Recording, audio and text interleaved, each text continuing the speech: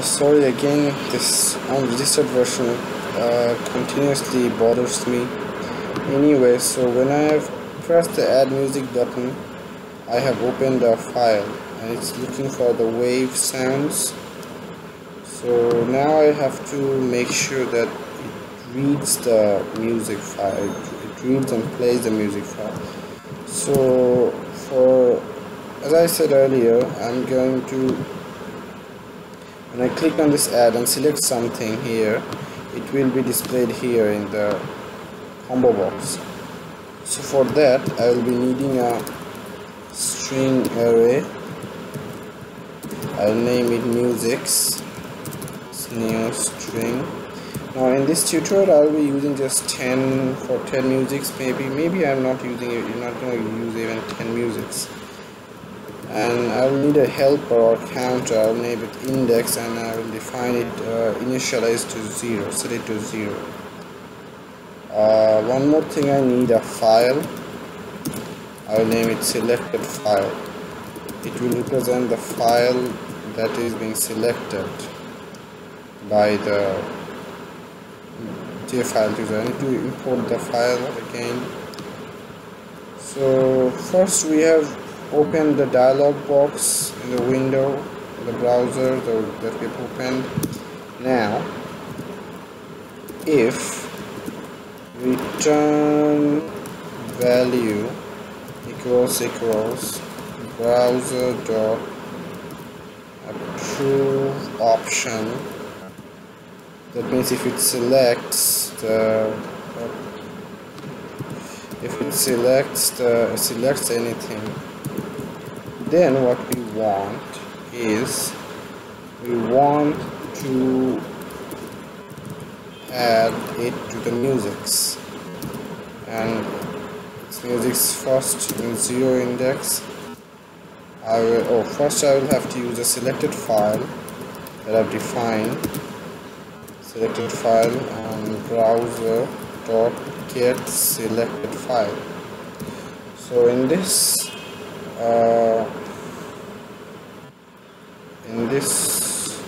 file, the browser selected file will come up. So now I want this address. Wait a minute, I want to show you guys what's actually happening. So let me do it first. Selected file dot to string. I want to just show you guys what is actually happening. So I'm going to use a JOptionPane.show message dialog. It's a built-in Java function. It just it is a window, basically a helping window. So what is actually to string. So what is actually going in this one? I want to show you guys what is actually going in this one. So let's run this and add something, and I want to add a wave file that's in my YouTube classes dummy sounds. Now if I want finish audio, if I select this, you see that's the JOptionPane button working. It's giving me the path. It's the selected file that is going into the music index. So we are going to be playing this music. So okay, let me see how long do I have. Still got 6 minutes. So let's remove this. I don't want this. Just wanted to show you guys.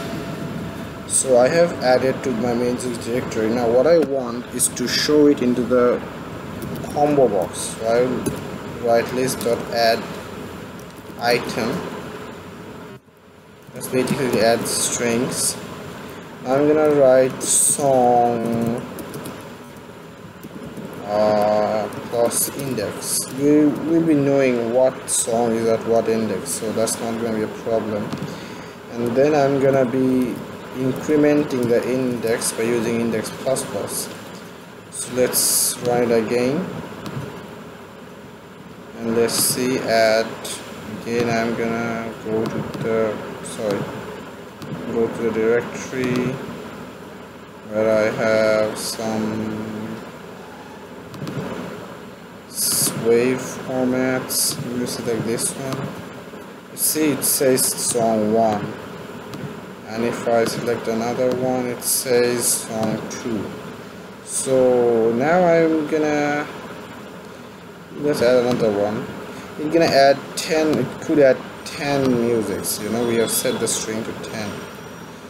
So now I think I want to finish this video because I won't be able to finish the playing sound. In the next video I'll be playing the audio file. Okay.